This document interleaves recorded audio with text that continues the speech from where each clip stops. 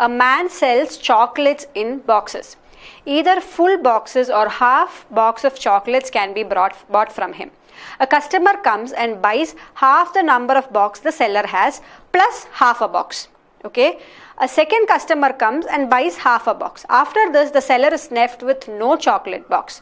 How many chocolate boxes did the seller have before the first customer came initially? This question is just a question on attention to detail, right? You read whatever is given correctly and understand it correctly, you will get the answer in less than 5 to 10 seconds. Yes? When you look at the options. See, I am taking option 2. Assume that the man has 2 chocolate boxes with him. So what can I do? I can either buy a full box from him or half of a chocolate box, right? Now, initially I had 2. So the first customer is coming. What is the first customer doing? He buys half the number of chocolate boxes. So half the number of chocolate boxes means how many chocolate boxes buying? He is buying 1 chocolate box. Half of 2 is 1. Plus another half chocolate box he is buying. So plus half. So how many chocolate boxes have we bought? He has bought 1 by 2. Now how much is remaining with the person? What is remaining with the person is only half, right? Totally he had 2 chocolate boxes. Out of that 1.5 he has sold. So he has remaining only half. Now a second customer comes and buys half a box. A second customer comes and buys this box. After this, the seller is left with no chocolate box. How many chocolate boxes did the seller have? Obviously 2. Now a lot of you gave me the answer as 3.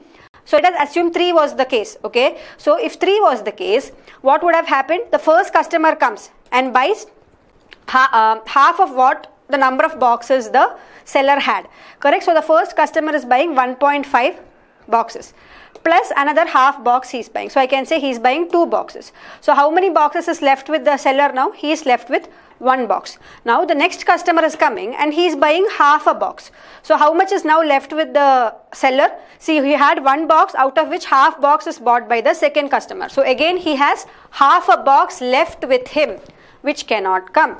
So the correct answer here will be option 1. It cannot be 3.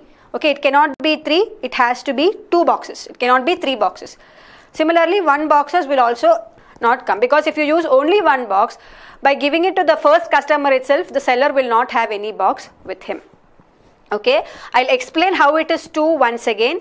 Assume that the seller has 2 boxes with him. A customer comes and buys half the number of boxes from the seller has plus half a box. So half the number of boxes the seller has means out of 2 boxes, 2 divided by 2 or half of 2, that is 1 box this first customer is purchasing plus half a box. So totally the first customer is purchasing 1.5 boxes. Now how much is remaining with the seller? Half a box is remaining with the seller. Now what are they saying? A second customer is coming and buys half a box. So the second customer is buying this half box. With that, now the seller has nothing left with him.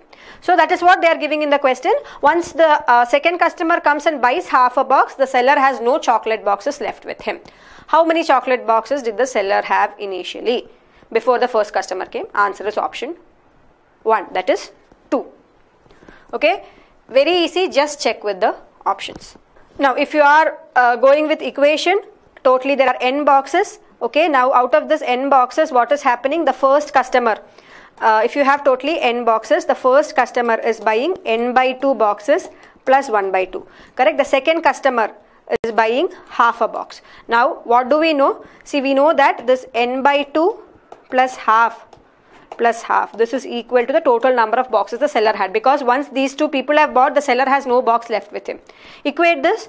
If you solve this also, you will get the value of n as 2. Okay? Yes.